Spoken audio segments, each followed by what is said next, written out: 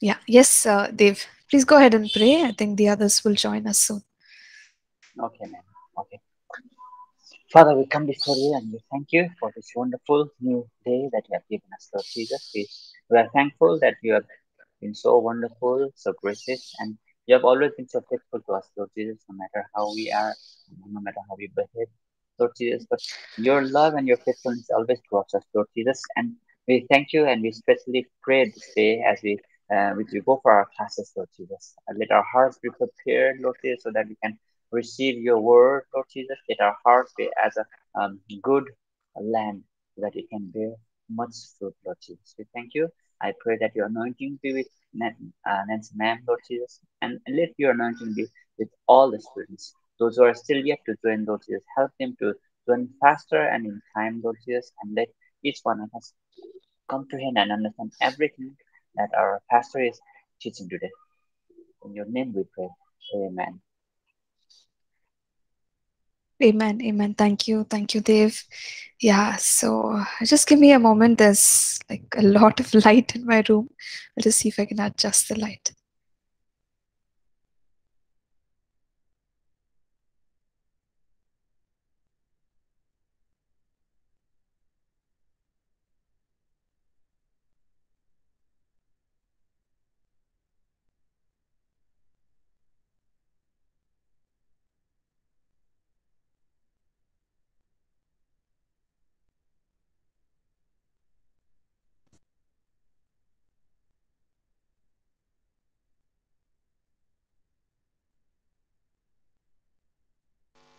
You're muted, Pastor.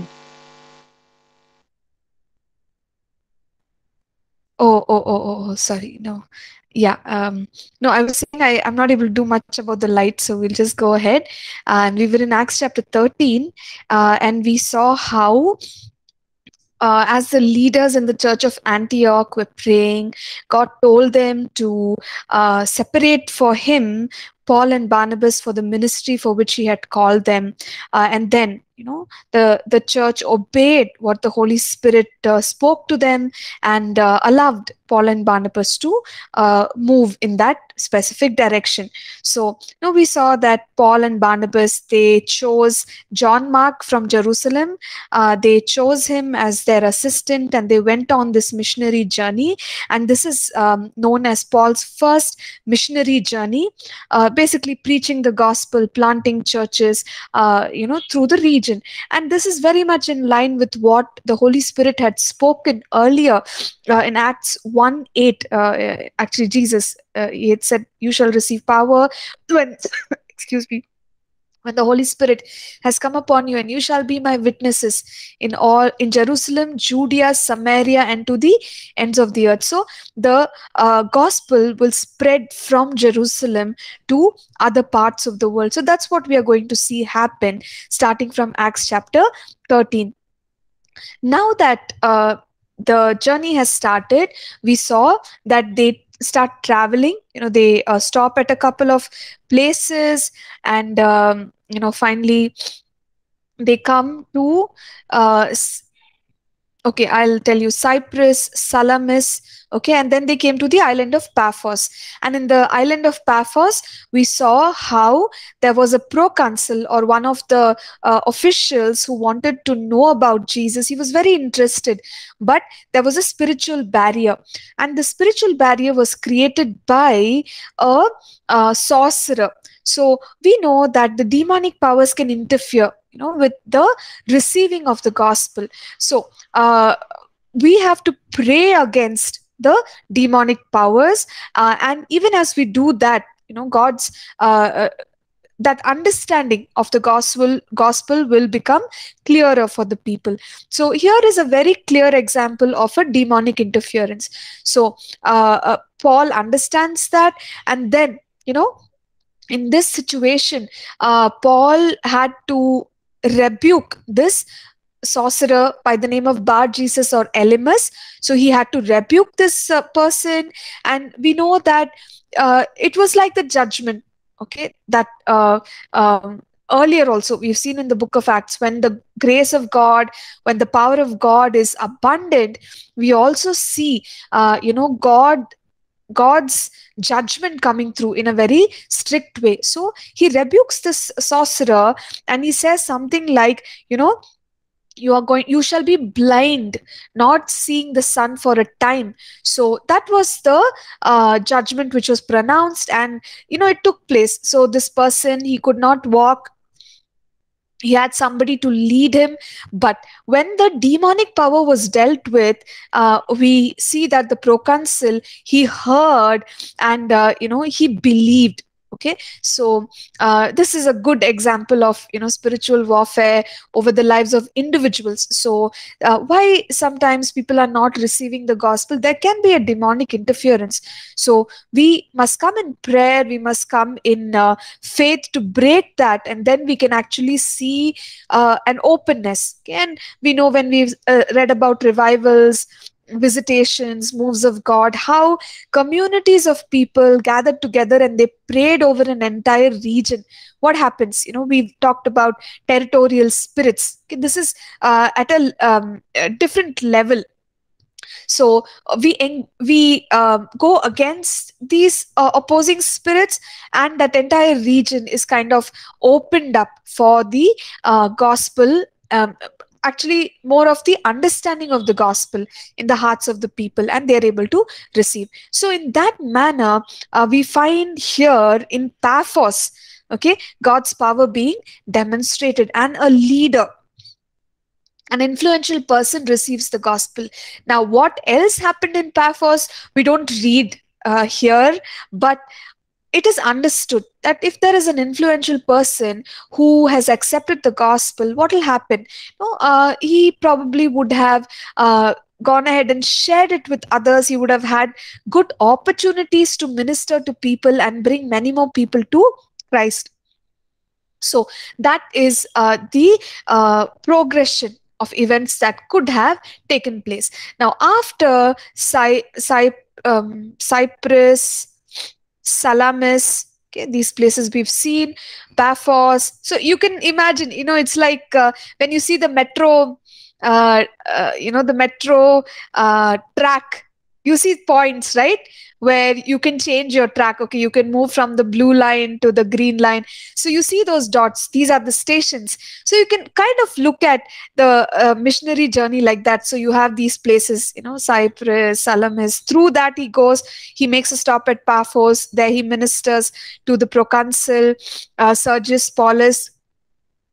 And one more beautiful thing is, he's an intelligent man. So sometimes people wonder, is the gospel for the poor and needy and those who lack understanding?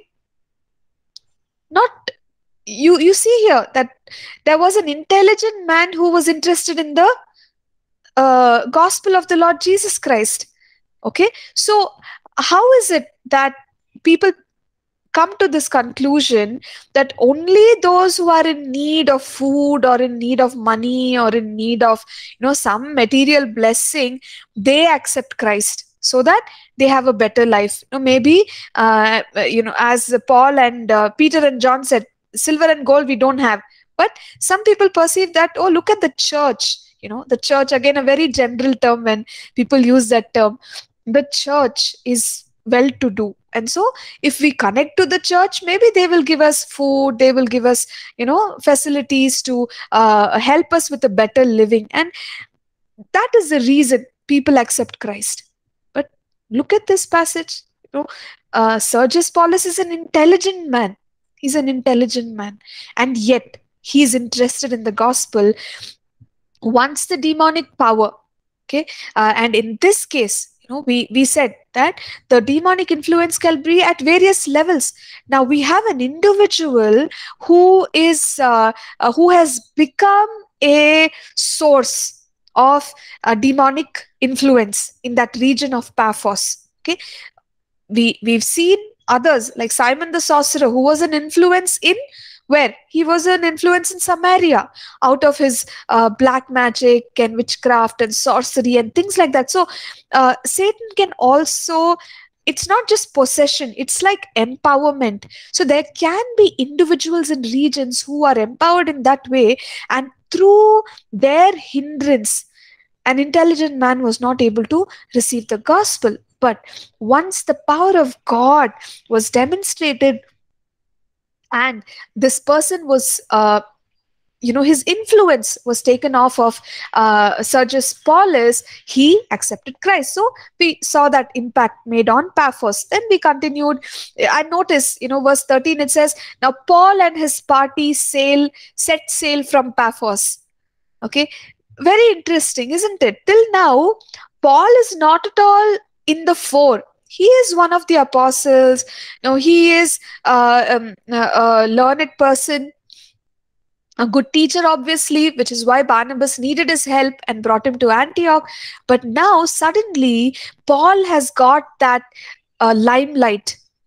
The team is no longer called Barnabas and Paul, it's called Paul and Barnabas. Some people say that Barnabas is like a mentor to Paul. Now, if that is the case, yeah, it's true. Barnabas really invested in Paul's life, and Barnabas brought Paul. He searched for him and he brought him to the church of Antioch. Now, you just think, how would Barnabas have felt when the team, Luke is calling the team as Paul and party? In Kingdom Builders, we study about this fathers and mothers in the house of God. A true father will be proud that, oh wow, somebody that I have worked with, somebody that I have guided, they have now become a prominent person for the kingdom of God, for the glory of God. So we don't see Barnabas trying to fight this title, Paul and party. So now Barnabas is not in the picture. Paul is in the picture. Okay, so it kind of shows that healthy mentoring relationship where Barnabas is not taking offense from Paul receiving the recognition. So they're traveling again. So now they come to Perga in the region of Pamphylia, and that's where John Mark departed. And I told you about John Mark going away. Now, I gave you some reasons for John Mark going away, but some people also say that maybe, John Mark was upset that now the team is called Paul and party, because apparently John Mark is also a relative of Barnabas. So we don't know if Barnabas was mature enough to handle Paul getting all the attention, but John Mark may have been a little upset that suddenly Paul is taking charge of the entire mission trip. So yeah, anyway, he departed. And so we see from Pamphylia, they go to Pisidia. Okay, and I told us that there were many Antiochs, and this particular Antioch is in Pisidia. And over there, they start preaching the gospel, and we see how Paul actually preaches. He talks about David, and he talks about the references in the Psalms that say that that David is saying that he will not see decay. Okay, but then obviously David died. So who is this person that David was actually referring to? And Paul brings the attention of the people and shows them that David was talking about the Lord Jesus Christ, and that they should trust in the Lord Jesus Christ because he is our savior, that he is our Lord, that he is the one who is our redeemer. So he brings the attention to the Lord Jesus Christ. And when people hear this, the Jews hear it and they're very happy. So at the first instance, it seems like they were kind of open to listening to what is being taught in the synagogue. So in verse 42, we see, so when the Jews went out of the synagogue, the Gentiles begged that these words might be preached to them the next Sabbath. And there were some Gentiles, who were also interested in God, in the God of the Jews. So they too would kind of come to worship there. Now these Gentiles, they wanted the same preaching to be shared with them. Now, one more thing we can notice is, you see, when you read the sermon of Paul, it sounds very much like the sermon of Peter. So remember early on we said that the believers were committed to the apostles' doctrine. The way people trusted in the word of God, they committed themselves to the word of God was amazing. It's like maybe over a decade since Peter preached his first sermon, but Paul is preaching the same doctrine. Okay, there's no error. So today in the mentoring hour, there was a question about the end times. How do we stay strong in the end times? How do we not depart from the faith in the end times? And different points were shared. One of the things that Pastor shared towards the end is he said, "Don't be given to strange doctrines." We are warned about strange doctrines, right? That we should not a sway towards all kinds of teachings that are coming, but we must be strong in what we have already learned about the Lord Jesus. Okay, so notice the commitment of the early church, how they have stuck to the apostles' doctrine, and Paul is preaching almost the same kind of message that Peter preached. Doctrinally, they were very strong. So, people could not come and mess up their understanding of the gospel, and that's a very key thing that we see here in the ministry of the early church. So this was preached, and the Jews were um, receptive, and the Gentiles also were very interested. So they told Paul and Barnabas, "How about you come again next Sabbath and you preach to the Gentiles?" Okay. So some of them, they were so convinced. It says that many of the Jews and devout proselytes followed Paul and Barnabas, who, speaking to them, persuaded them to continue in the grace of God. So there was a ministry, right, taking place there, because people accepted the gospel. And here are Paul and Barnabas. After people accept, what should we do? Should we just leave them? Okay, everybody has given decision card. Wonderful. We had a great crusade in this particular city. Now let's pack our bags. Let's go. What happens to those who sign the decision card? What happens to those who have accepted the Lord Jesus in their lives? What about their journey of faith?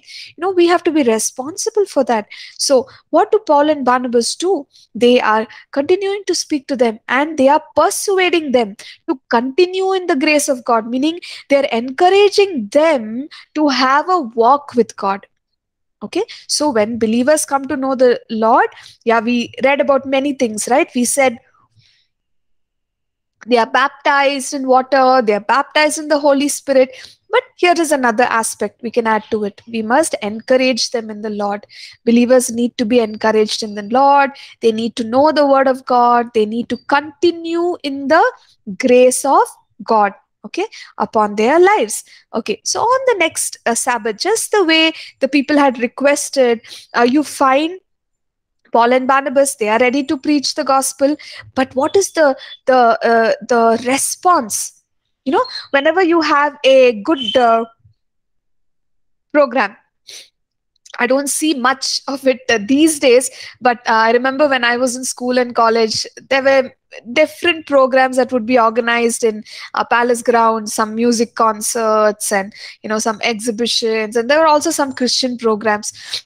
So attending these programs, I've noticed whenever you go for a program and it's really good, the next or the last date of the program or something like that, there will be so many people. The exhibition is good, you'll find like people are just thronging there, wanting to buy things before they are uh, out of stock. So in the same way, we can see that there is an impact which Paul and Barnabas have made in the city of Antioch, of Pisidia. So on the next Sabbath, they were only expecting the Gentiles to come, but verse 44, you read the whole city came together. And Luke is writing, and Luke is a physician. We know that he was quite mm, uh, good with the details, and we don't expect Luke to exaggerate. So when Luke says whole city came together to hear the word of God, it's probably that there was a great response, a wonderful response. Okay, and which minister of God, or which preacher would not like it. They would love it. So the whole city has come together, and here Paul and Barnabas have a wonderful audience, and they minister. But now what's happening? As long as the message is being preached and it is not a threat to the surround to the existing setup, people are comfortable, because yeah, it's a good concert, go attend it, be entertained, that's it. People are fine with that. But now that the Jews understand that people are listening, multitudes are listening to the gospel of Jesus Christ. Now, what if these people, uh, Paul, Barnabas, and the team, they are trying to establish some form of a government, and the people run behind them? What will happen to our authority over them? So, all that confusion started among the Jews. So, how are the Jews reacting? They are filled with envy and contradicting and blaspheming. They are opposing whatever Paul is speaking, because now the reality is before them. They understood, oh, people are responding to these men. It won't take long before they have taken over the city. So we better step up. So they are opposing the ministry of Paul and Barnabas. Is this something new? Not at all. Even Jesus experienced so much of opposition. In fact, he was moving from place to place when he saw in John, what we are studying in our other course, we saw how Jesus moved away because the Jews were getting upset with him. So instead of kind of contending with him, I also understood that it was not yet his time, right? So he just moved to another place. So Paul and Barnabas are in a similar situation, but over here it's like an entire, like a large number of Jews who are against their ministry. What do you expect Paul and Barnabas to do? What would you have done? You're preaching, and you find that there are leaders in that town, they are turning against you. What would you do?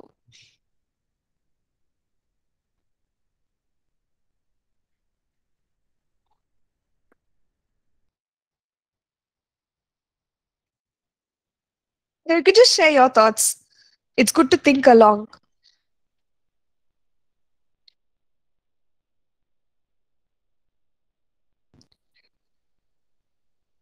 Run away? Pack our bags? Oh, yeah, okay. So that says walk away. Yeah, walk away. Yeah, makes sense. Yeah, if you feel that uh, you are not going to accomplish anything much led by the Spirit, you can actually move to another place where people are willing to listen to you. True. That's true. Yeah. How about the others? All right. So just think about it. They are facing opposition. And similar to what you saw, the believers in the initial, Jerusalem church too, they pray for more boldness, isn't it? So, verse 46, we learn that Paul and Barnabas grew bold. So, they're giving it one more shot. They don't leave immediately, but they are becoming more bold, and they are, wanting to preach the gospel in a stronger way.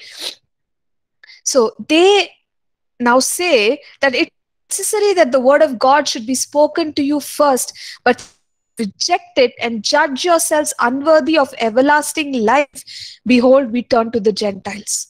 For so God has commanded us, I have set you as a light to the Gentiles. You should be for salvation to the ends of the earth. Okay, so what we understand here is that they want to persuade the Jews, but they are speaking in a bold way and letting them know that, what, you should have listened to our message. So they're not trying to mince words or trying to please the Jews by just pacify them, make them feel good.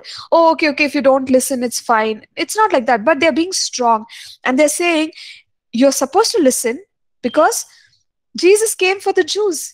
God's promises are for the Jews first, but you're not willing to listen. And there, they are making their point clear that, okay, if you're not going to listen based on what God's word has spoken, Now, in the Old Testament, they're quoting and they're saying, I have set you as a light to the Gentiles, that you should be for salvation to the ends of the earth. So they're saying, okay, fine. If you are not going to listen to us, we will just focus on the Gentiles. Because who were the troublemakers? Who were the opposers? They were the Jews. And the Gentiles were willing to listen. So it was an easy thing to decide. Paul and Barnabas decided, let's focus on those who are willing to listen. Why waste time on those who are not willing to listen? Right? So that is the approach which they had taken.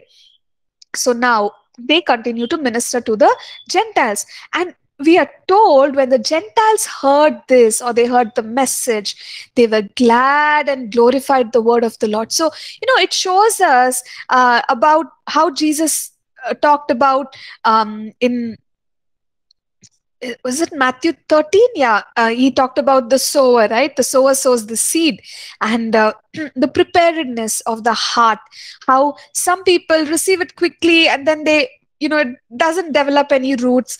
But then there are those with good ground who receive the word of God and who let it nurture.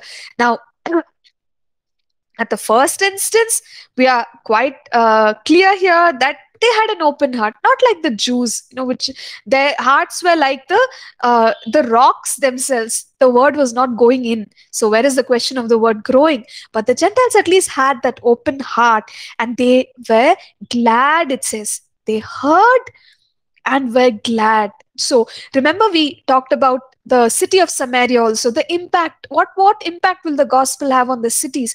The city of Samaria rejoiced. There was joy in the city. Okay, when the works of God are done, when the word of God is preached, there is joy in the city. So that is the blessing that comes with the gospel over the city. Now here we see that in Antioch, Pisidia, not among the Jews, but among the Gentiles, because they have a heart that is receiving the gospel, they are glad and they glorify the word of the Lord, which is being spoken to their hearts. And so they received it. And we also see that, and as many as had been appointed to eternal life believed. Now we can take this one line and we could say things like, oh, those who were appointed to eternal life, only they were chosen by God. But we've addressed this issue, and maybe you can go back and listen to the mentoring hour. Many a time we have addressed the matter of predestination, how God is not the one who decides our decision about salvation. It's a choice we have to make, because yes, there is a sovereign God, but we have a free will. And free will is so clear in scripture. God never interfered with Adam and Eve, the choice which they made. How would he interfere with our decision of salvation? We have to choose. So it's not that the Gentiles were predestined to salvation and the Jews were not, but the Gentiles made a choice to receive. So they believed and it made them glad. And they were the ones who, you could say, the church in Pisidia, Antioch of Pisidia, this is the church. Who is the church? The body of believers. So there is a church there now. There's a local church there. Now, we continue to read, and the word of the Lord was being spread throughout all the region. Okay. Is there opposition to what Paul and Barnabas are doing? Yes, there is, but still the work is continuing on. Have we seen this earlier? We have seen this very much in every incident where there was a challenge. We saw Peter was imprisoned. He came out, but later on, what do you see? The word is going out everywhere. So again, what Gamaliel said, right? He said that if this is God, nobody can stop it. And we see that happening. Nobody is able to stop it. Is it dependent? Is the work of God dependent only on one person or two people? You don't see a Peter and a John here anymore. A completely different set of people. There is Paul, there is Barnabas. But what is the common denominator? The work of God. The work of God continues. And does God work through different people? Yes.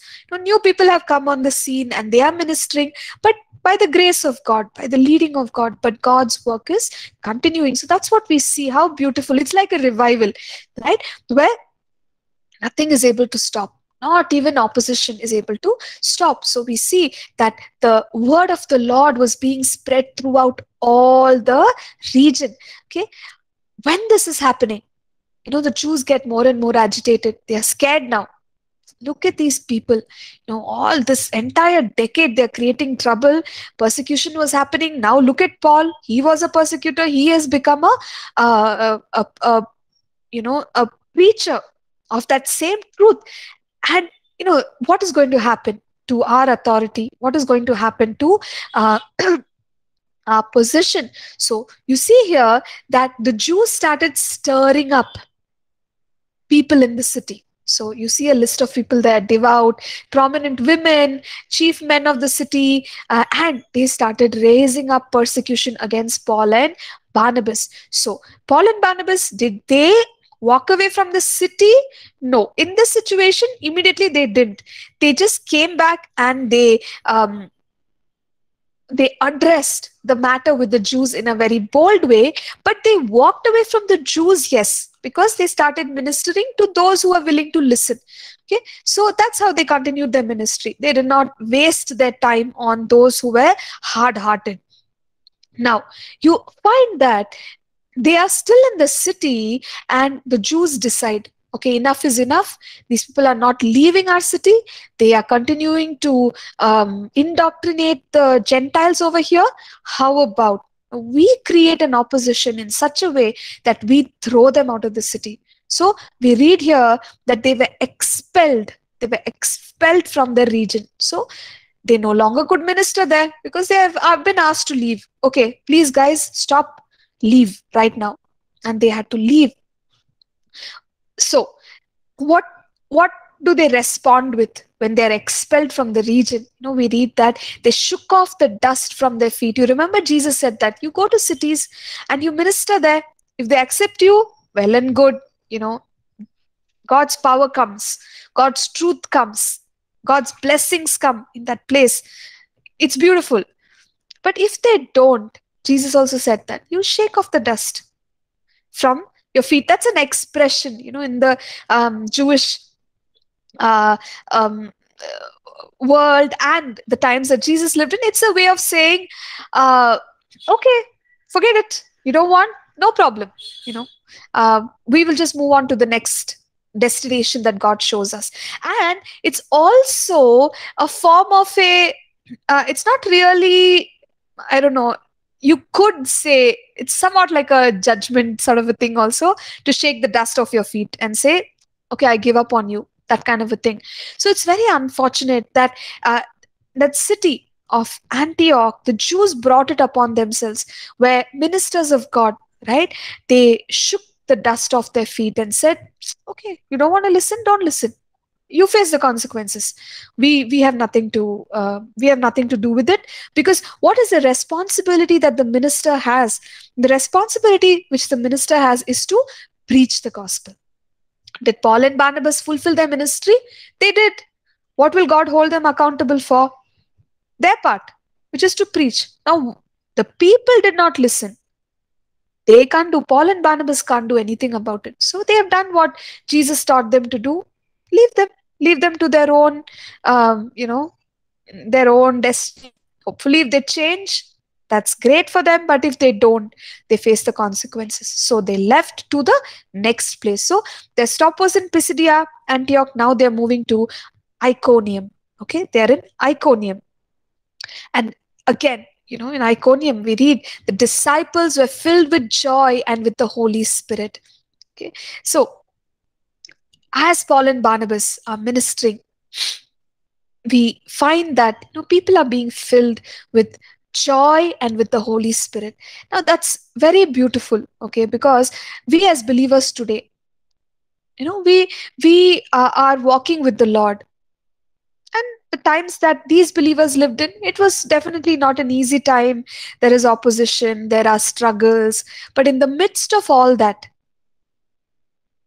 is it possible for a believer to have joy? Is it possible for a believer to be filled with the Holy Spirit? Yes, it is. You could say that circumstances don't determine the joy and the infilling of the Holy Spirit. So we can be in very difficult times. Paul and Barnabas had opposition rising up against them. But as part of the body of believers, they too were filled with joy, they were filled with Holy Spirit. So, immaterial of our circumstances, as believers, at all times, we can be filled. Remember, Paul wrote that in the book of Philippians. He says, rejoice in the Lord always. And again, I say, rejoice. So every day we can be joyful in the Lord. Every day we can be filled with the Holy Spirit. Whatever is happening, good things are happening, bad things are happening. Okay, doesn't matter. I still, because Jesus said, right, I'm not of this world. I am from above. So we have a life here which is from above. And we can live that life no matter what circumstance we are in, no matter what situation we are in. So this is the journey that we are noticing about Paul and Barnabas as a team.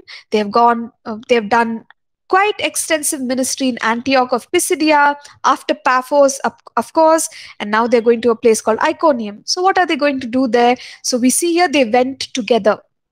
So team ministry. Is it possible for ministers of God to get along, serve together?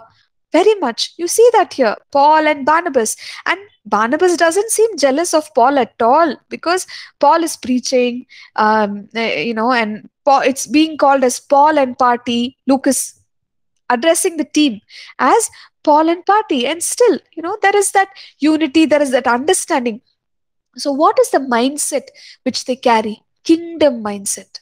Kingdom mindset. We are going to take the gospel out. We are going to, touch regions for the gospel's sake, for the kingdom's sake. They are not thinking Paul's ministry, Paul ministry, awake Paul ministries, and hopeful Barnabas ministries. That which ministry has to increase? That's not the question. We are going to work together. So, Iconium. It says they went together. Okay, and then they went to the synagogue of the Jews, and this was a common practice. Where do the preachers have an opportunity to minister? Usually the synagogues. I told you last time that they would give an opportunity to learned people to come and share there. So they went to the synagogue, and there they spoke, and a great multitude, again, both of Jews and of Greeks, they believed. So what is happening? Are there results for the ministry of Paul and Barnabas? Actually, yes, everywhere they are going, it looks different. The results look different, but there are results. People are believing. Okay, is everybody believing? No, even in the ministry of Jesus, there were people who did not believe. They listened, they ate the bread, they ate the fish, they took the healing, they went away. There were some people who followed Jesus for some time, disciples. Later, when he was talking about, my body, you will drink my, you will eat my flesh, you will drink my blood. They said, what is he talking about? I quit. I cannot continue with this man. So there were people, when he left him, and then Jesus looked at his disciples and said, will you also leave me? So it's like the response is not, you're not getting, like we're not reading the whole city believed and things like that. But definitely there were people among the crowd who believed. Okay. And we see Jesus say, right, that when if one sinner repents, what is going to happen? There is going to be rejoicing in heaven that one person has turned. So God is working in every place. There are people who are believing. And here, particularly in Iconium, we read great multitude of both the Jews and the Greeks believed. Not the whole city yet, but a great multitude believed. Again, you have a set of unbelieving Jews. What are they doing? They are continuing with their work of opposition. They are continuing to stir up the Gentiles. Okay. And stir up how? We are told here they were poisoning the minds of the Gentiles. So they would have told them things like, these people don't believe them. They are after money. They are after power. Do you know Paul? Paul was one of us, and I don't think, this message is going to last for long. Just wait and watch. He is going to change. Okay, this is all a show. These are all wolves in sheep's clothing. We don't know what are all the things the Jews actually told the Gentiles, but they were instigating, they were poisoning the minds of the Gentiles so that they don't believe what is being preached to them. But then, what do Paul and Barnabas do? They continue to stay there. It says that they stayed a long time, speaking boldly in the Lord, who was bearing witness to the word of his grace, granting signs and wonders to be done by their hands. So, the same pattern of ministry. Immediately they're not leaving, because people have believed. Now people have to be discipled, and not just that, we have to continue preaching, because there are others, right? The laborers, the harvest is plentiful, but the laborers are few. So still work has to be done in Iconium. What if there is opposition? Okay, let it be there. Let's continue our work. That is the mindset which Paul and Barnabas are carrying right now. And they are ministering. They are ministering to the people.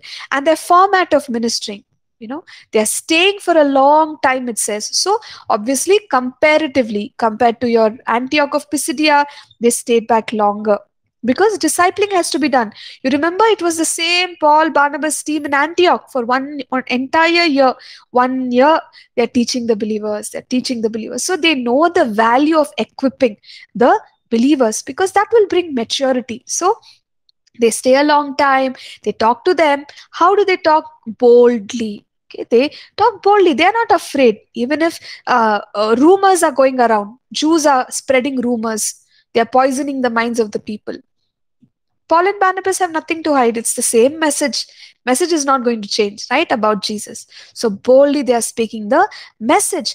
And the way we read about the Lord Jesus, right? The power of God was present. And again, Acts 10:38, we see the Lord Jesus of Nazareth. He went about doing good works. He was anointed by the Holy Spirit. He was anointed by the Holy Spirit. So these two were also doing the supernatural works by the Holy Spirit. So we read about signs and wonders, and granting signs and wonders, meaning it's not something that these two were doing, but it is God who is working, okay, in and through Paul and Barnabas to release signs and wonders in Iconium. So they are bearing witness to all these things. So when we preach the message, we know that it is God who confirms the word through the work of power that he does. So were they doing effective ministry? Yes, because lives are people are turning around for the gospel. God's power is being demonstrated. Okay, and people are being equipped to stand strong in the faith for the gospel. All this work is going on, and really good ministry is going on. At the same time, there is definitely opposition. So even here in the city of Iconium, people are divided, it says. So we see that one part, okay, they were believing in what the Jews were saying, but the other part were believing the apostles. So it was hard to navigate through this place as well. So in every town, it's like that. The some are believing, some are creating trouble. So finally, the Jews here in Iconium, they decide enough is enough. Okay, the way they got expelled from where? From Antioch Pisidia. Now there is a violent attempt, okay, which was made by both the Gentiles and the Jews with their rulers to abuse and to stone them. So earlier, we don't read about physical harm, but now these people, they decide it's better to just kill these men, right? Let's harm them. Physically, let's harm them.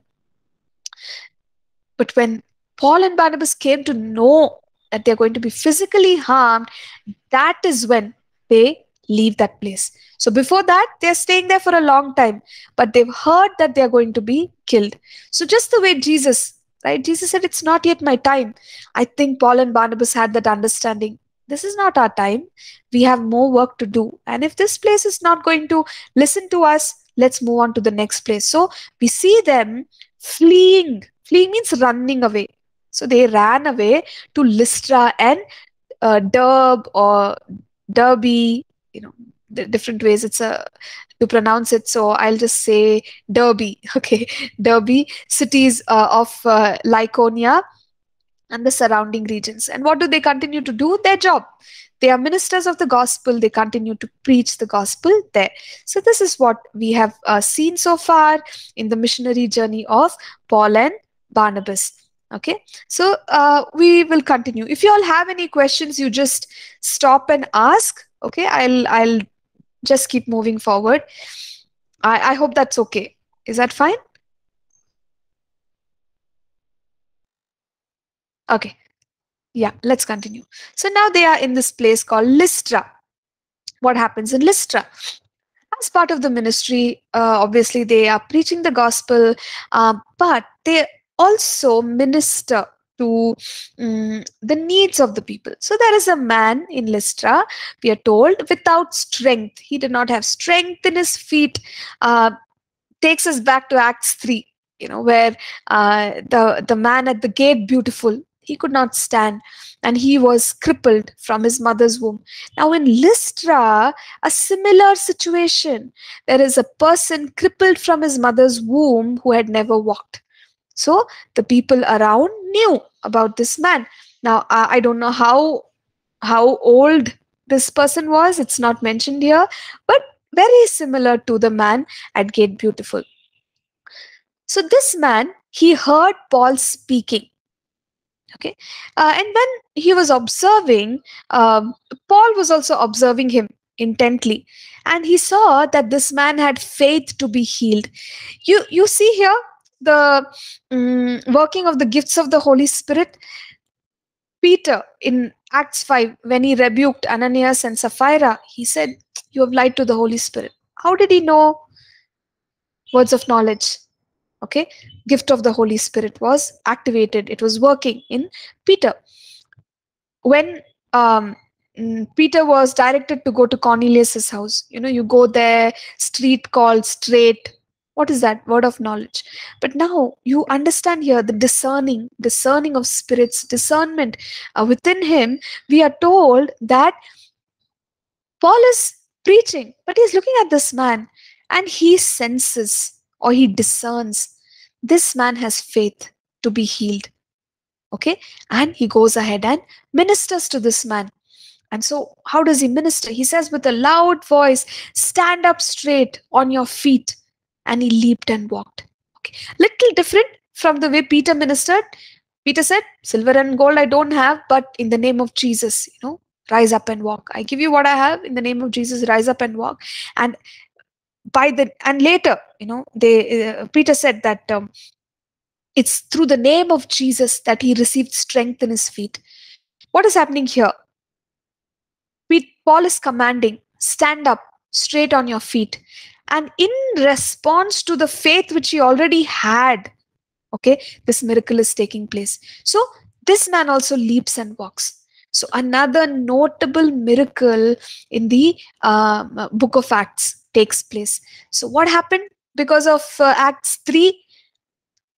A lot of people started believing, they started responding, and that's when they seized Peter and John. "What are you all doing? Why are you preaching about this Jesus? Don't use his name again. Don't preach in that name again." So we will see what happens because this man now in Lystra got miraculously healed from his condition. Okay, so it's time right now. Let's go for a break. We will come back and we will continue. Yeah, thank you.